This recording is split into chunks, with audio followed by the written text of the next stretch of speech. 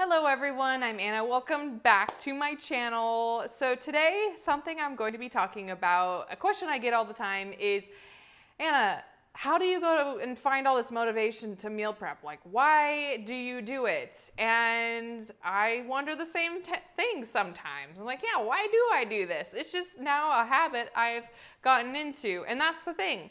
It is a habit. Like, I have made it a habit over the last year and a half. I used to not meal prep. I used to not even like put a second thought into what I ate. I would, just get frozen meals and like frozen pizzas and snacks at the store and fast food and soda and just, whatever happened, happened. Just leave it up to whoever, But I started working out and I decided I wanted to change my eating habits, not just to lose weight or anything like that, just to feel better and to know what's going in to my food. I also became a vegetarian only about 6 months ago now, so I really like to prepare my own food to know what's going into it.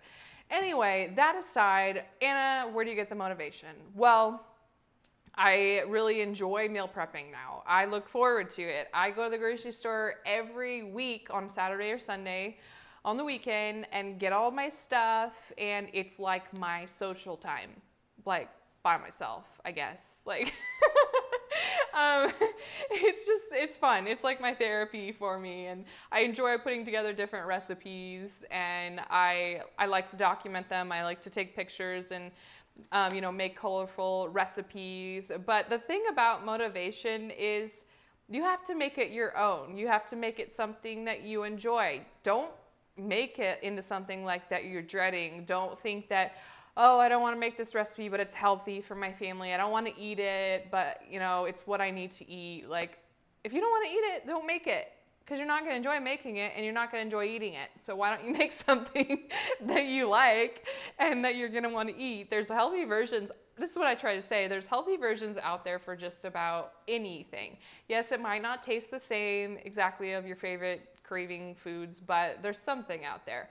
But that's the thing. Just like working out for me, do not do something that you don't want to do, because then you're not going to want to do it, right? Do something fun. Like, if you like doing Zumba, if you don't like running and you like Zumba, do Zumba. Why would you force yourself to run? We're not in high school anymore. We're not in track. Like, we don't have to do anything we don't want to do.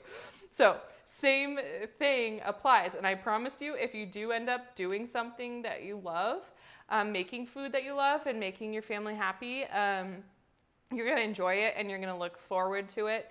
And yeah, that's all you really need. So I appreciate you watching, and I hope that you like this video. And if you do, please subscribe to my channel and check out all my other videos. I go into depth about all these different recipes and all the things that I've learned over the last couple years. And I hope you have a great day.